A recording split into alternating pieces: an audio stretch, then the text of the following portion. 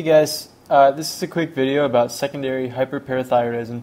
It's something that I researched a bit back when I was studying for step 1 to get some clarification on. It was just one of those things that is kind of easy to understand on the surface maybe, but there's a couple subtleties that are worth knowing. So first off, 3 high yield points. First, secondary hyperparathyroidism is defined as elevated PTH, which is due to either low calcium or high phosphate. So it's not just hypocalcemia that can cause it. Some people forget about the phosphate being high as another stimulus.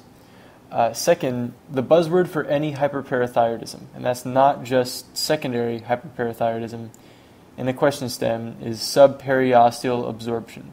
So high PTH, subperiosteal absorption. They might also say subperiosteal cysts, subperiosteal cavities, something like that, but just like kind of get that in your head.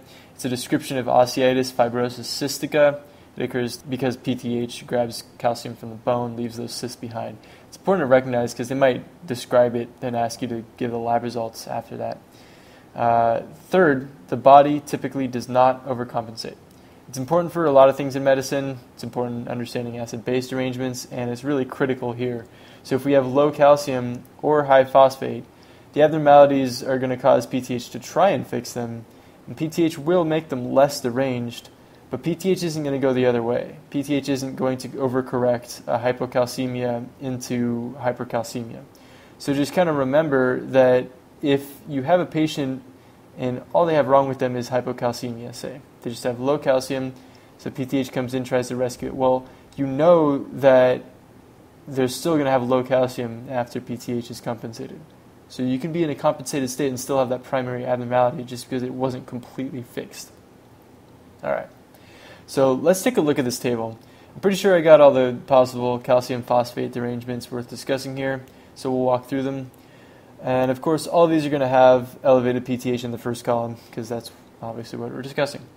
So first off, renal failure. The most common one. Some people actually think that this is the only cause of hyperparathyroidism, but that's not true. The primary abnormality is an inability to convert 25-hydroxyvitamin D to 1,25-hydroxyvitamin D. And just remember, 1-alpha hydroxylase is found in the cells of the PCT, so high yield point.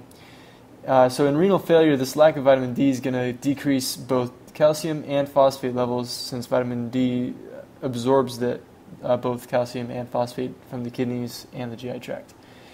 But a key point to understand here is that there's a second derangement. The kidneys can't excrete phosphate anymore, and so the body retains the phosphate. And that's in addition to low vitamin D decreasing both calcium and phosphate. So there's 2 separate things here, and some people kind of have a hard time understanding that. So PTH tries to bring the calcium back up, but it's not quite back up to normal yet, and the net result is the set of labs you see. So second, we have an isolated deficiency of vitamin D. This could be dietary, maybe lack of sun exposure, maybe in someone with steatorrhea, and just as a little exercise, we'll go through some key patient populations in which maybe they'll try and frame the question and then ask you for the lab values. So what would be the etiology in a neonate? Well, maybe they weren't supplemented with vitamin D because it's not in the breast milk. Remember that you have to supplement vitamin D, just like you have to supplement vitamin K because neonates have no gut flora. What about in an infant? Well, maybe they have cystic fibrosis. Maybe they have A-beta lipoproteinemia. Either one of those could cause low fat-soluble vitamins. What about in an adult? Well, maybe they're on orlistat, trying to lose weight. It's a lipase inhibitor. And maybe they are on cholestyramine, or a bile acid resin, trying to lower their cholesterol. So just a couple causes there. Whatever the cause, we have low calcium and phosphate causing increased PTH.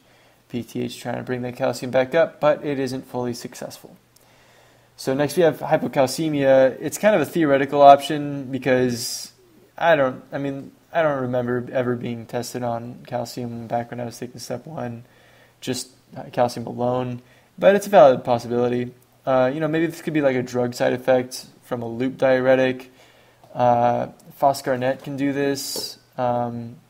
Amphotericin can derange a couple ions. Maybe calcium would be one of them. So low calcium will cause the body to increase PTH and 1-alpha hydroxylase levels.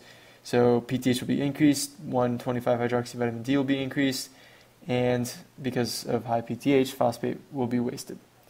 And then another kind of theoretical one, hyperphosphatemia. There's like a few causes of this. They're not really important for step one. I mean, you'll see it like maybe increased dietary intake does happen, and compromised renal function is a big cause, but that wouldn't be isolated hyperphosphatemia. But either way, just theoretically, high phosphate is going to increase PTH, which would raise calcium as a side effect. And then that combination of high calcium and high phosphate makes the body realize vitamin D isn't needed, so 1-alpha hydroxylase activity will decrease. So that's really all there is to calcium, phosphate, endocrine interactions, etc. So I hope that helped. Thanks for watching, guys.